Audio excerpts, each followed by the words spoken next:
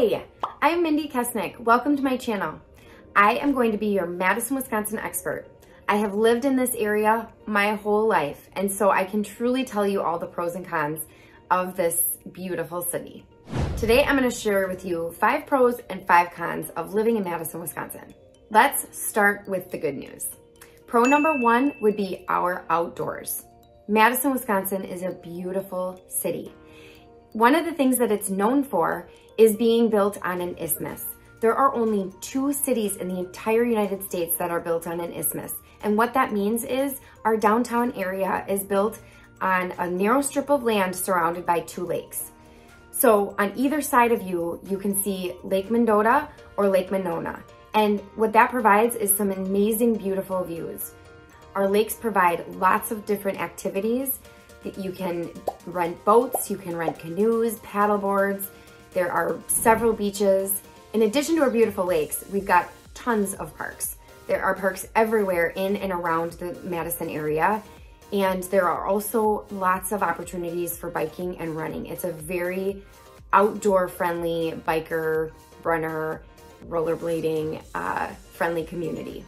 We also have some pretty serious off-road mountain bikers around here. So there are constantly people working on the trails to improve them and just continue to make Madison a really, really active community.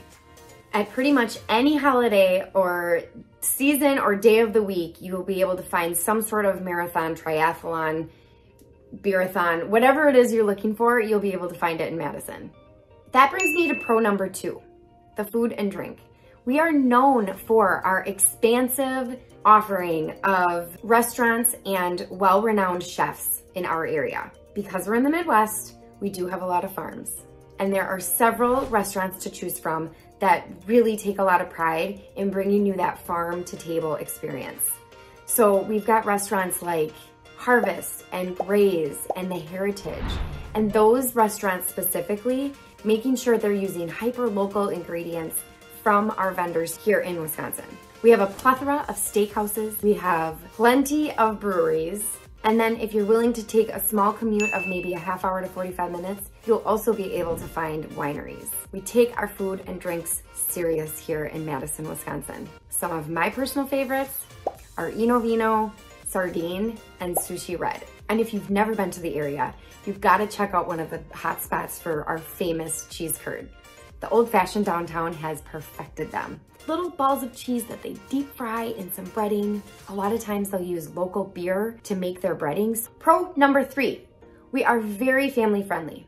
There are always opportunities to get your family out of the house no matter what the season is. The Henry Vilas Zoo is one of our favorites. It's a free zoo, which is so unusual, I learned, when I've traveled to other places. Our zoo here in Madison, Wisconsin is 100% free, operating on donations only, and it's open year-round. It's an amazing place to go and hang out with family, meet some friends. This makes for a great place to spend those winter. It's fun for all ages, and it's a great place to spend the winter days. And just like there's always some sort of marathon or triathlon or festival going on, there's always something happening in the community for families. One of my favorite places to head, especially in the winter months, is Oberg Gardens. Don't get me wrong, the summer months they have these beautiful expansive gardens that you can walk through. But in the winter months, I love just walking through the Bolts Conservancy. It feels like you're in a tropical oasis, and to get away from those cold temperatures for just a little while is just one of my favorite things about Madison. We are home to the Madison Mallards, which is our local baseball team. Even if you don't love going to a baseball game, it's a great place to take the friends. There's usually bouncy houses and a mascot and all kinds of different things for you to do with your kids. Number 4 is our schools. Our public schools are phenomenal. We do offer charter schools and private schools as well, but we are really known for our amazing public school districts. Unfortunately, that comes with a price, which I'll talk about a little later. Pro number 5, we are a college town. Our campus is absolutely beautiful.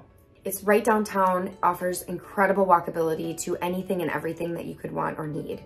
We were even rated the #1 college town in Sports Illustrated in the past. And we were just ranked #1 among public universities by the Washington Monthly. That was based on research excellence, social mobility, and community and national service. Our campus is home to Camp Randall, where our beloved Badgers play pretty much any Saturday, all season long. The entire downtown area turns into one giant tailgate party. In the summer months, you don't want to miss the opportunity to spend some time at the Memorial Union, where you can rent kayaks, paddle boards, or just sit and have a beer and watch the sunset. Okay, now I'm going to talk about some of the cons in living in Madison, Wisconsin. Con number one, it's the weather. But here's the deal. We do have some really beautiful weather in the summer months specifically, and fall is a favorite amongst Wisconsinites. But I gotta warn you about the winter months. They are cold and dark and snowy. The average temperatures in January are 27, and we do get a lot of snow. The average snowfall per year is 53 inches. That's a lot of snow. I will say though that our snow removal teams are amazing. It is pretty rare that we will shut down really anything due to snowfall. So yes, it's snowy and cold, but we don't let it slow us down. So con number two, I warned you that there was a price to pay for those amazing schools. We are ranked like number 8 in the country for the highest taxes. So even though we say that our public schools are free, the median sale price in Madison, Wisconsin is around $350,000. And at that price point, you're gonna pay between $5,000 and $6,000 or more for your annual taxes. Con number 3, housing costs are high here, like we just kind of talked about.